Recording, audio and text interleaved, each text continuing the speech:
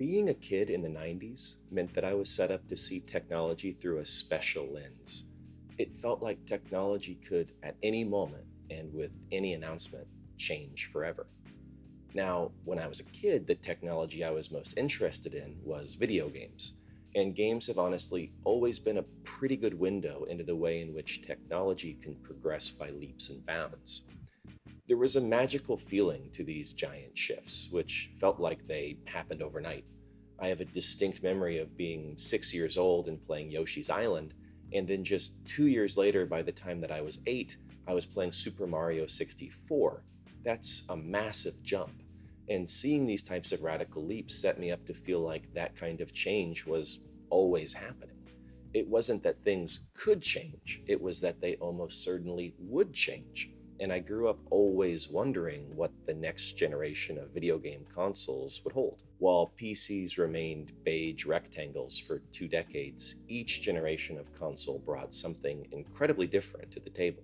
To have been a Nintendo fan in the 90s and 2000s was to watch technology itself evolve as each system promised not only new power, but new ideas.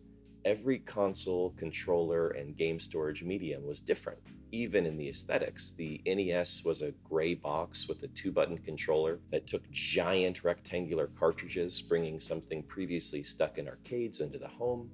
The SNES changed it up with a nice-looking purple console that was clearly meant to be displayed instead of hidden away, carts that emphasized the artwork and remained always in view, and an incredible upgrade in terms of graphics and sound. The N64 went 90s weird with a dark gray aesthetic and an optional bright red expansion pack that made you feel like you were slapping some aftermarket parts on your car, and a controller with 3 handles in defiance to the fact that humans only have 2 hands, while of course also bringing video games into 3 dimensions. Let's stop there.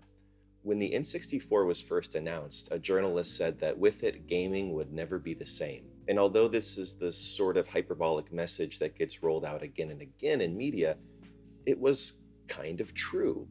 That's the power of technology.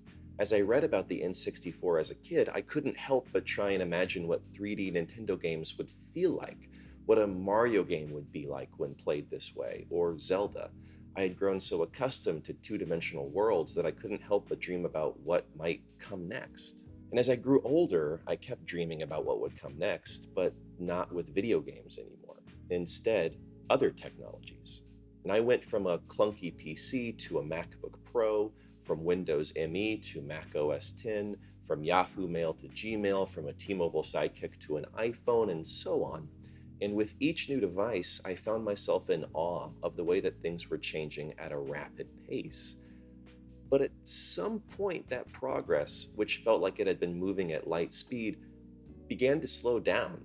Years later, I still have all of those things I just mentioned, and some of them, like my iPhone, have certainly evolved, but the shift feels much more subtle than it did in the past. And certain technologies feel completely frozen in time. Gmail remains essentially the same product as it was when I first signed up all the way back in 2004. For context, that's the year that World of Warcraft came out, Shrek 2 was hitting the box office, and the iPhone was still 3 years away. I was still typing on some crazy Windows phone and happy about 2G internet. That's a long, long time ago. Recently, I've been noticing a trend. It feels like things are shifting again. And whereas a kid I was primarily focused on upgrades and tools for gaming, now I'm focused on tools for thought. And this space, which has felt pretty stagnant, suddenly feels revitalized with life. Recently, Basecamp has launched a new email service called Hey, which feels like the biggest rethink of mail in years, and without a doubt, the biggest challenger to Gmail that Google has ever seen. What makes it stand out is that it's an extremely opinionated piece of software. The user is asked upon getting a new email from any recipient if they ever want to see mail from that person again. And if they say no, then boom, that email address just won't show up in your inbox from that point forward. The fact that someone has made a challenger to Gmail at all is incredible, and I'm noticing that there are several different groups working on rethinks for the tools they care about most. Another one of these is Rome Research, which I've talked about in the past, which is making me completely rethink the way that I take notes. Now, this isn't due to some total restructuring of the note-taking process, but because a few things, when done differently, can make all the difference. A team called the Browser Company is reconsidering what an internet browser should look like, and though they don't have anything released at this point, they're working in public and sharing what they're thinking about on Twitter. As they reconsider core concepts of browsing like tabs, it feels extremely refreshing to see this stagnant piece of technology get much needed new life. Makespace is doing the same thing for video communication, reimagining it from the base level instead of just making the video or audio fidelity a little bit better. Holloway is creating beautiful ebooks designed to be read and shared in digital form. The list goes on and on. Before these newcomers arrived, these pieces of technology, note-taking apps, email platforms, internet browsers, video chat services, ebooks, all felt incredibly stagnant. And as I think about the shift we're currently experiencing, my mind turns back to video games. But not the ones that I grew up playing, instead some that came before it when a cult classic Mac application was released known as HyperCard. Joining us in the studio now is Bill Atkinson. Bill is an Apple Fellow, the creator of HyperCard, also the creator of QuickDraw and Mac Paint. Next to Bill is Dan Winkler. Dan is the senior engineer at Apple working on the HyperCard project. HyperCard is a software erector set. It lets non-programmers put together interactive information. You use cards that contain graphics and text and buttons. Here I've got a stack of cards and I can press on this button and it will take me to another card. Okay, and that button's particular function is get to the next card. Right. You can have lots of buttons to do different things. Okay. Buttons can do things like dialing the phone and taking you to cards and lots of different Whatever things. you tell it to do. Yeah. Okay. HyperCard was a method of creating interactive applications that many people still wish existed today.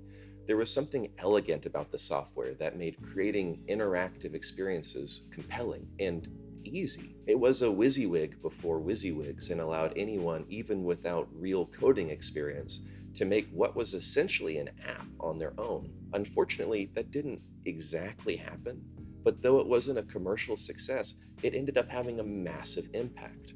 A generation of programmers point to HyperCard as their entry point into the world and as the inspiration for the things that they want to make and have been making. So many of the apps that we use today come from this influence. And it also had another major influence on a pretty important piece of technology, the internet itself.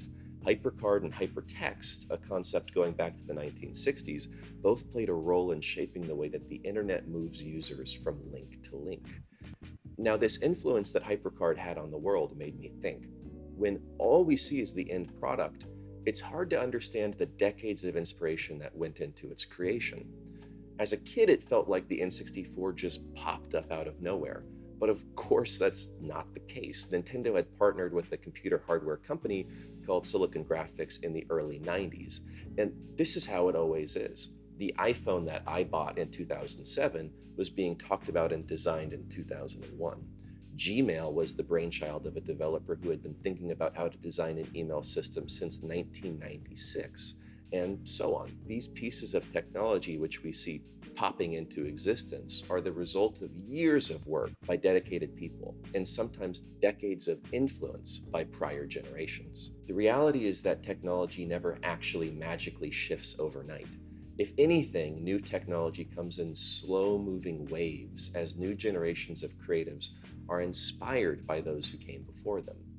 People who are creating today are doing so because they were influenced by the tools that they grew up with, that they learned with, that they created with. And now it's their turn to make something for the world. And they are. Today's shifts in technology are letting people create beautiful, interconnected catalogs of thought, connect with friends and family online, build an internet where the messages that we receive and the pages we browse feel thoughtful and considered instead of simply being just the way things are. And this too will bring forth an entirely new generation of development and creativity from those who use and are inspired by what's currently being developed. Though those magic overnight shifts are a lie, the waves that are constantly churning are far more powerful than we understand. And recognizing this has made me excited about the tools that are to come.